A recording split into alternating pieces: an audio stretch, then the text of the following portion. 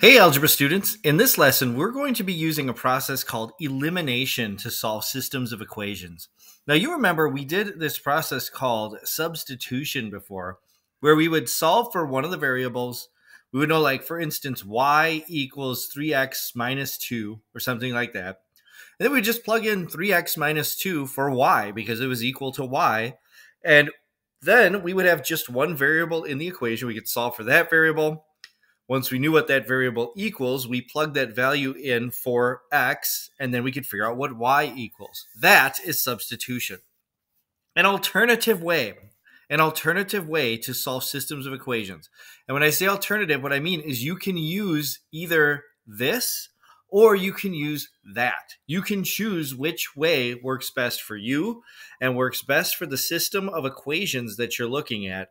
An alternative way is known as solving systems of equations by elimination. So that's what we're going to be doing in this lesson, is solving systems of equations by elimination. Watch how this method works. Now, the first thing we're going to do is get our equations into this standard form where we have x and y together on the same side of the equal sign, and then just a constant on the other side. Then what I'm going to do with this is I'm just going to take one of these equations here, and let's just make a copy of it to move it over to where we can work with it. We're just going to do this throughout this lesson. Okay, now here's how elimination works. It's hard to explain why this works, but it does always work to solve a system of equations. So I'm going to take this and we're going to move that down. Okay, now what I'm going to do is I'm going to take these two equations and I'm either going to add them together or subtract one of them from the other one. I have to make sure I choose which one of those I'm going to do. In this case, I notice I'm going to look at my variables. Now, 7x and 3x, those are kind of incompatible. If I add 7x and 3x, I'm always going to get some number. Or 7x minus 3x, I'm going to get some number. But what about negative 4y and positive 4y? If I add together, and keep in mind what I said, I'm adding together negative 4y and positive 4y, what do I get? I get 0. And that's the goal of elimination. I'm trying to eliminate a variable by setting it up so when I add these two equations together, one of my variables drops out. Or when I subtract one of these equations from the other, one of the variables drops out. Now, what I'm going to do is I'm going to add these equations together because I have a negative and a positive, and when I add those, they obliterate each other. They just cancel out. So let's do that. I'm going to add these two equations together. I'm just going to do that like I would add in any problem, straight down, okay? What's 7x plus negative 3x? That's 4x. Negative 4x plus positive 4x is 0, okay? Equals, now I have, because I chose to add, I always have to add negative 3 plus negative 1. Why, that's negative 4. 4x equals negative 4. When I add two equations together in this way, I can cancel out one of the variables, and then I just solve the remaining equation. 4x equals negative 4.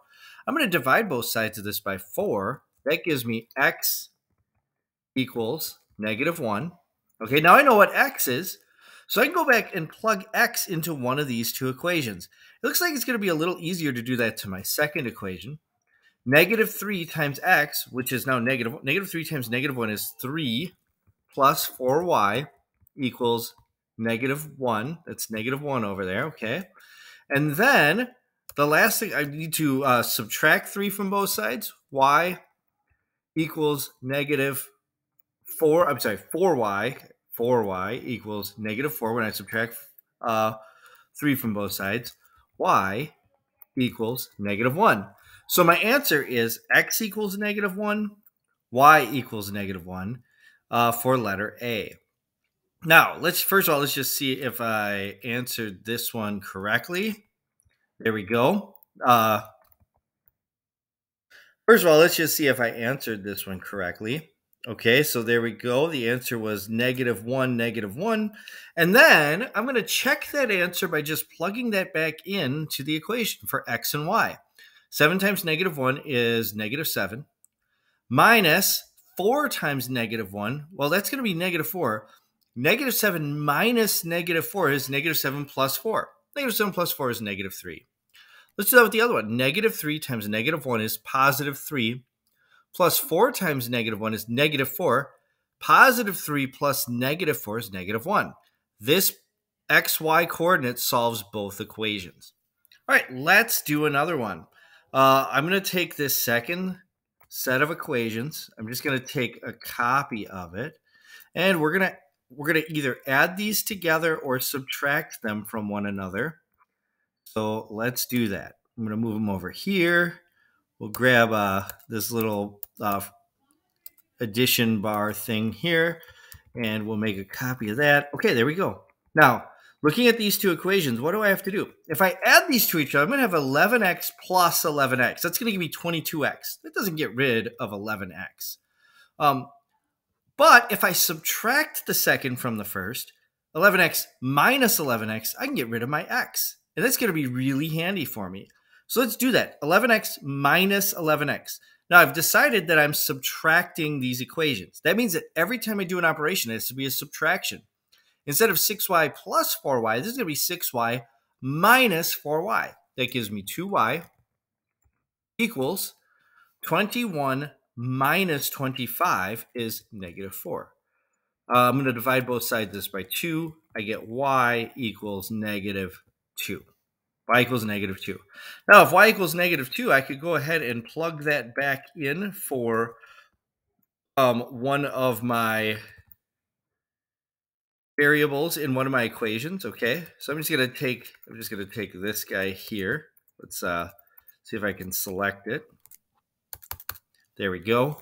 Okay, now if y equals negative 2, I'm going to plug in negative 2 for y. Let's do that to the second equation.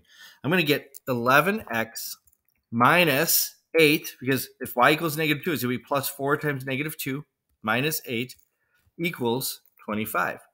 I'm going to add 8 to both sides. X equals 25 plus 8 is 33. I'm sorry, 11x. I did it again. 11x equals 33. And then that means that x equals 3 when I divide both sides by 11. So negative 2, 3 should be my point. That should solve the system of equations. Let's see if it works. 11 times negative 2 is, hold on. I have to do x equals 3. 11 times 3 is 33. Plus 6 times negative 2 is negative 12. 33 minus 12 is 21. That works. And then I'm going to plug in xy to the second one. 11 times 3 is 33. Plus 4 times, 4 times negative 2 is negative 8. 33 minus 8 is 25. They work. All right, so I solved another system of equations. Now let's get into a slightly harder one. For this one, I'm not going to copy the equation exactly. I need to look at the system of equations and figure out how to make it so I can do elimination. One thing I'm allowed to do to any equation is multiply both sides by the same thing. Is there anything I can multiply one of these equations by to make it so it will cancel perfectly, so one of the variables will cancel perfectly with the equation below? I just need to make sure I have the same coefficient, either exactly the same or the opposite. What if I multiply the top equation here in letter C by 3? So for letter C, let's see what we can do. If I multiply by 3, the top equation, I would get negative 6x plus 15y equals 18. And that's perfectly legal in algebra for me to take a single equation and multiply everything on both sides of the equal sign by the same thing. I multiplied everything by 3. That's fair. So then down below, I'm going to keep my equation on the bottom exactly the same. You can see y, right? Equals, 34, 6x minus 2y. And now when I look at this equation, I see that if I add these two, this negative 6x and the 6x are going to cancel. Let's go ahead and add these. 6x, negative 6x plus 6x just cancels. 15y plus a negative 2y gives me 13y equals, and then 18 plus 34, that's going to be 52. I divide both sides by 13. When I divide both sides by 13, let's see, 13 times 4 is 52. So y equals 4. If y equals 4, I can plug in y for one of my equations. Let's plug it into the second one. So it's going to be 6x minus 2 times 4 is 8 equals 34.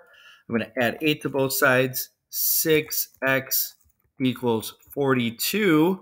And I know that if I divide both sides by 6, I'm going to get x equals 7. So y equals 4, x equals 7. Let's just plug that into one of the equations and see if it works. I'll assume it works in the other one. If I plug in x equals 7, so negative 2 times 7 is negative 14, plus 5 times 4, negative 14 plus 20, positive 6. It works. It would work for the second one too, but let's move on to letter D. All right, now in this one, there is no way for me to simplify one of the equations so that it perfectly cancels the other in one step.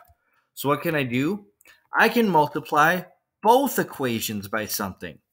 Notice that this coefficient here is 3 and this coefficient is 2. If I multiply one equation by the other coefficient and then the other equation by the first coefficient, that will make those numbers the same. Let me show you what I mean. So if I multiply this first equation by 2, because there's a 2 here, let's see what happens. It becomes negative 8x minus, multiply by 2, negative 16x minus 6y equals 52. I multiplied that equation by 2. I'm going to multiply the second equation by 3 because there's a 3 here. Let's see what happens. Negative 15x minus 6y. Oh, look at that. Matches up. Equals 48. Okay. Now, did I break any rules in algebra? I multiplied everything in this equation by 2. That's perfectly legal. I multiplied everything in this equation by 3. Also perfectly legal.